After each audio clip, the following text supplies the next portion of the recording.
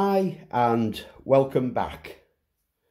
So as we can see, we got the rest of the weapons onto the bottom of AH64.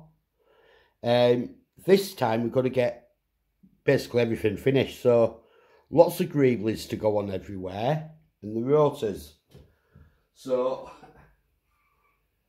I've made a bit of a start. I've got everything for the main rotor already primed, ready to paint. We have a few clear parts. Let's get it focused.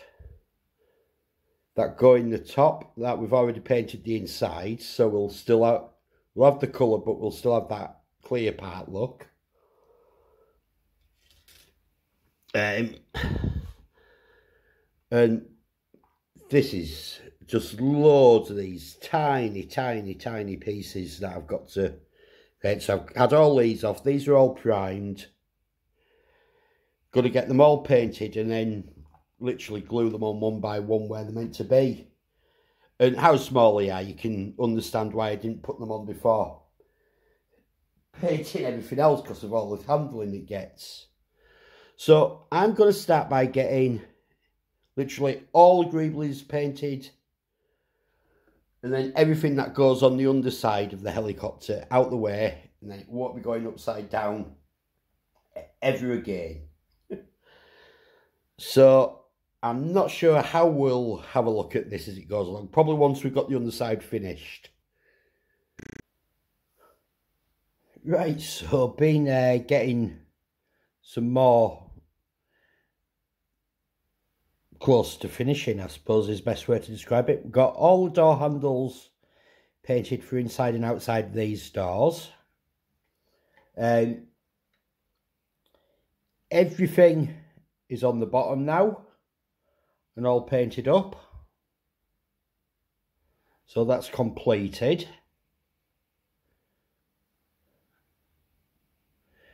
Tiny little bits, but they do make a difference.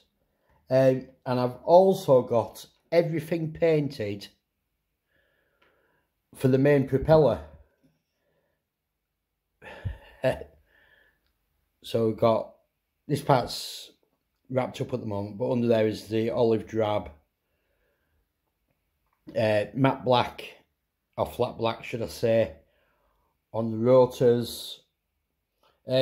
So my next stage is going to get these all the propeller bits glossed over, because there's some decals to go on them. Get the decals in place, seal them in, and get all this entire propeller together. So once this is all assembled, we'll have another look. Right, so we've now got the main rotor in place. This is designed to come on and off, so it does spin round, but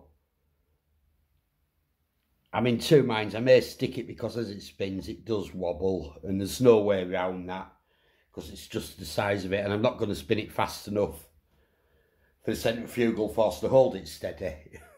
But that's looking nice now, all painted up. So now I've got propellers for the rear rotors, just need painting.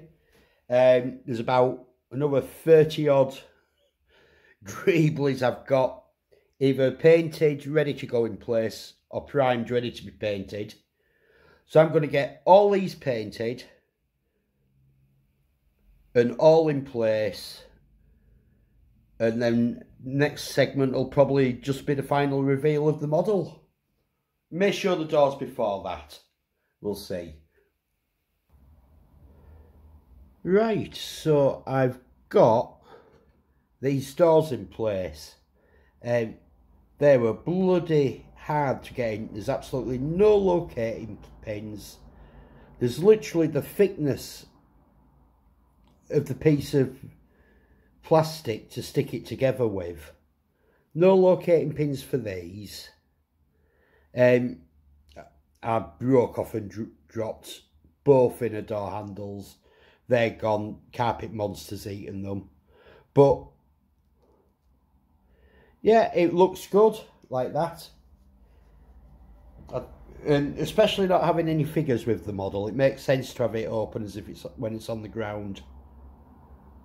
And I've taken off, as you can see, I've taken off the masks on the rest of the windows, so you can see into the cockpit now all the work I did in there.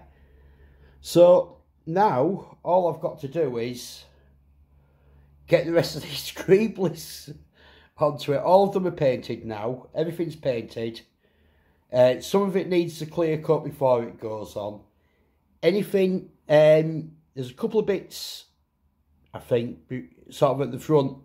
I'll clear coat them before I stick them on, because clear coat's going nowhere near that glass.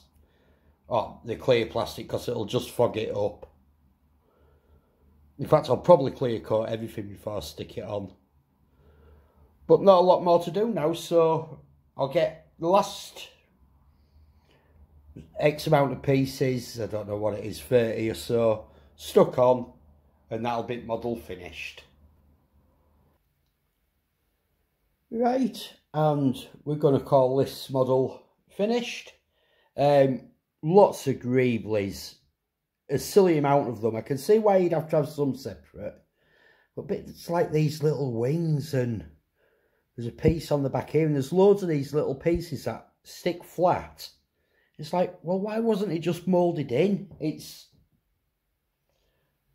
because there's no obvious connection points. It's made it a lot more complicated than it should be. And the instructions weren't brilliant to follow for where things went. So I've done the best I can. I'm quite happy with it.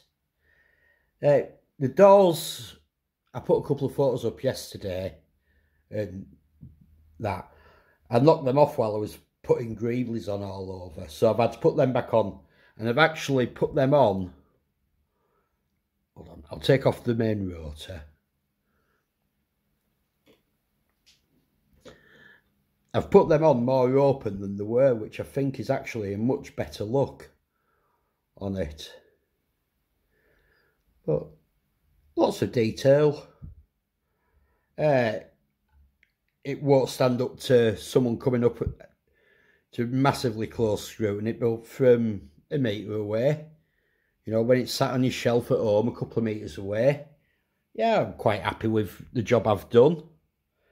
I'm not sure what we're putting on the bench next. Might finish off a kit before we start another model. I know the next model I do will not have 50 odd bloody tiny little greebles that have to stick all over it, whatever it is. But thank you for watching this time. Keep trekking and keep modelling. Thank you. Bye bye.